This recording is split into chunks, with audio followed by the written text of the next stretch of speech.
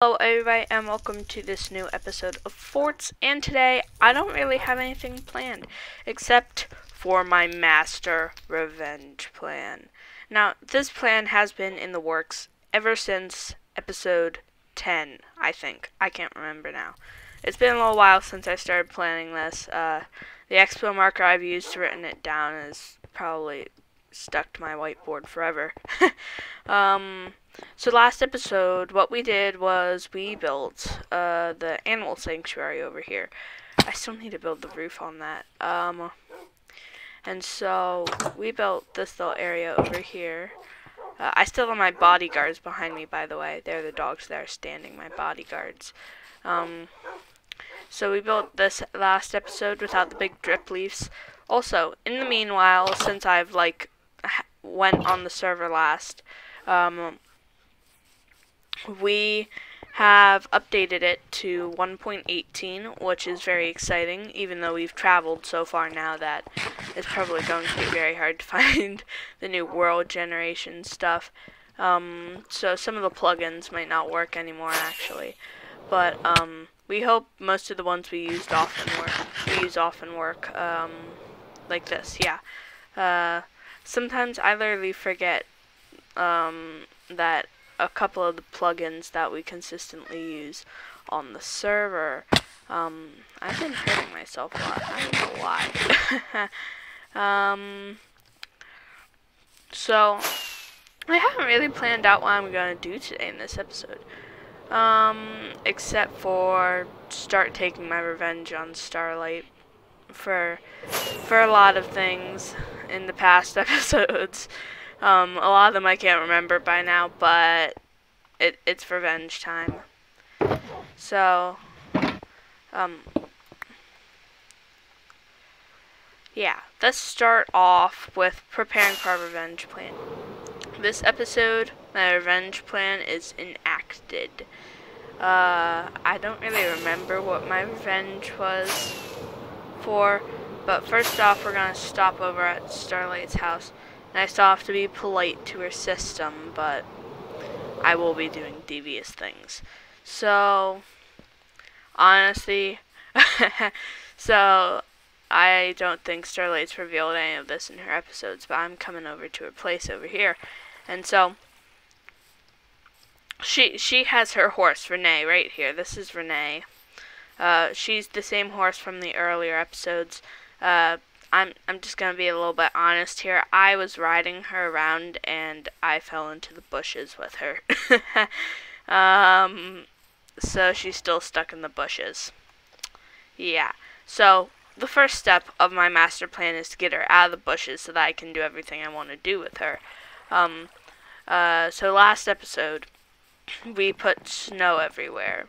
So most of it's melted, but like a couple of stacked pieces. And yeah, like most of this survived. She yelled at me when she found out as well.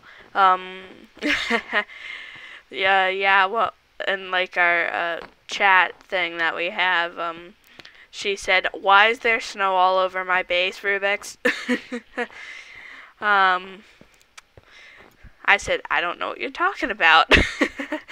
She's like, "I know you did it." Because I'm the only other person on Forts currently. Oh,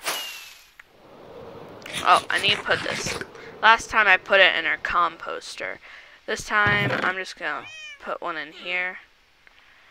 I'm just gonna keep stacking as I come through. So I think oh, I still have all these beetroot seeds and cactus. I was doing some stuff on the server a little while ago, and I just completely forgot what I was doing since then. So let's fly into here, and then go down to the basement, and kind of strategically plan out what we're going to do. So I think this is just flowing down still. Yeah. So something happened, and now it is like completely water. And it's isolated without like me trying to isolate it even, so just a nice little glitch. I have my chicken farm down here as well.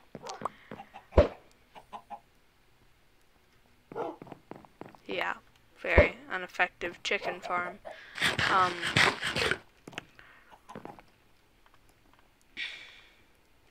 I don't know why I have paper on me. Throw it in this chest. So first off, oh yeah, I'm trying to breed these up as well.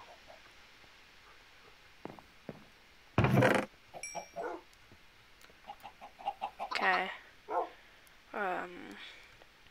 Let's just grab some shulker boxes over here, and this. Okay, sorry about that. Yeah, something happened. I'm not really 100% sure, but my Minecraft basically crashed. Anyways, let's continue what I was doing. So we need to make our ransom room, or our kind of alert area.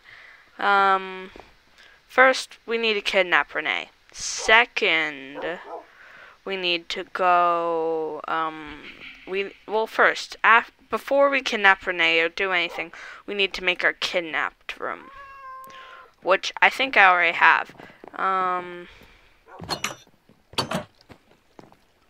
I believe I did this last episode and I just forgot. Oh, I probably should sleep. Okay. So I think I made my kidnapped room already. I don't 100% remember if I did. I pre-designed this room ahead of time, like way ahead of time, way before like right when I was planning to kidnap Renee at the beginning. I designed this in the astronomy tower. Yes, this room. This is the kidnapped room. Just let me break this open. This is where I'm going to be putting kidnapped Renee. But the problem is, I gotta get her all the way up there in the first place. I think I might be able to, but the most likely situation is that I'm just being stupid. The most likely situation is I have to go all the way back down and get more building blocks and make a staircase up there. So, for this time lapse, it's a pretty quick time lapse. It was not actually meant to be a time lapse first, but it took a bit longer than I thought it would, so I switched it up to a time lapse. We are going to steal Renee now. First, I'm making a staircase to let her be able to go up the stairs. Yeah, I lost 2 wolves there. I got really sad about that. That was like the second time it had happened, so I wasn't happy, obviously. But I break into here to give space for the horse to be able to come up. And then I don't remember what I do. I was sad. I go back down.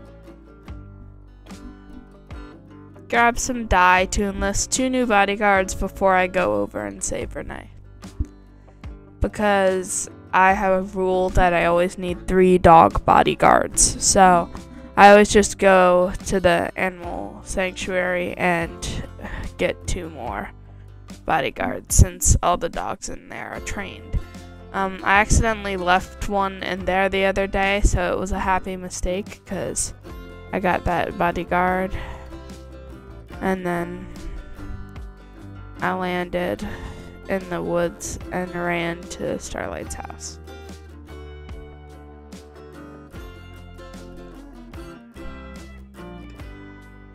And then I have to break all the sweet berry bushes to free Renee.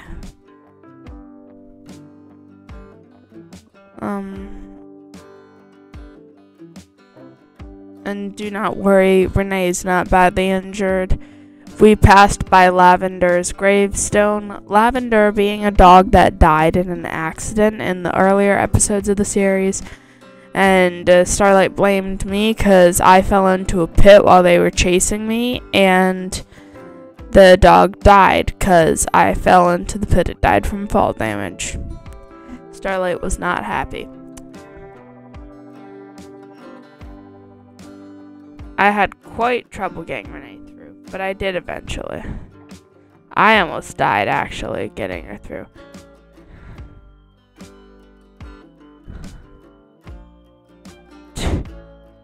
I had to remove a bunch of stone bricks to be able to get Renee into her cell. Now we need to add in some protection precautions. The wolves are keeping Renee safe. Do I need to enlist more bodyguards, or should they be okay? Yeah, no, they're okay. Renee isn't like them. Now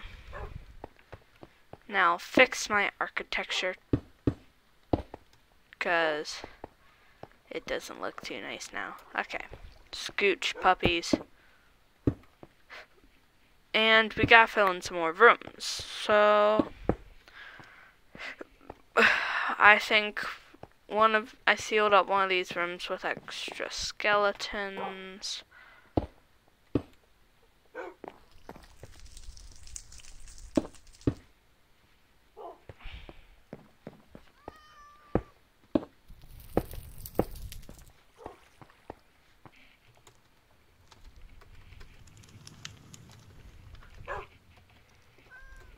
There we go. Okay, so we are now back with editing Rubix, who's recording this time lapse. This was not meant to be a time lapse in the first place. I just decided it would be better if it was a time lapse. So down here we just do a little errand stuff. We need to grab some coal, and then we also needed to grab the stuff that smelted down in the super smelter, so that's what we did. I put everything that I need to go put my ransom note for Renee there, and then I also put everything else in a shulker box. I go back down into my storage because I actually forgot a sign. I do not know why I consistently forget to bring signs with me whenever I'm leaving something at somebody's house, but yeah. And I also make the ransom note because, of course, I forgot to make the book and quill. So now that I had everything ready, I also picked up an item frame, and we were 100% ready to fly away and go not kidnap. Since we already kidnapped Renee, we are going to go leave the note to let Starlight know that we kidnapped Renee. So, of course, I replant the sweet berries that I had to break to rescue Renee out of there.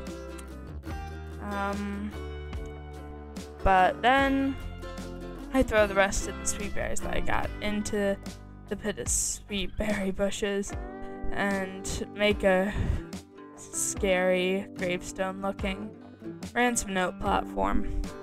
And then I make a sign that says "Read me for Renee." I place an item frame and I write a letter to Starlight. I misspell quite a lot of things, so don't judge me about that. I was typing a bit fast. But it basically reads, "Did you notice Renee was gone?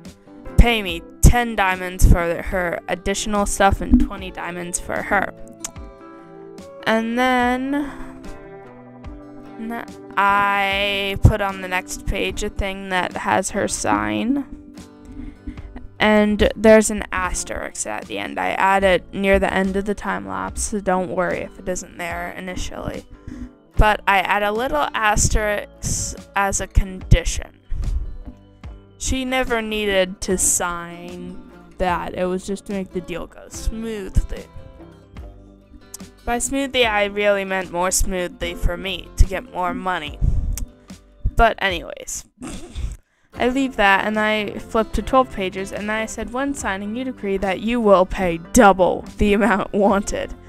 And I add a couple of extra lines, like turn to the next page, the asterisks, and basically I also add for ransom at the end of that. which pretty much seals up the deal. I had to go get an ink sac because I totally forgot to bring one initially. So I had to get one so that she could actually see what the sign said. But, yeah. I go up to the Ravenclaw common room and I sleep. And I don't know why I stood there for a couple of seconds, but I did. I was just staring at the door. And anyways, I put my key in, and I grabbed a couple of things, and I'm going to hand you over back to past Rubix, where she is going to end out the episode.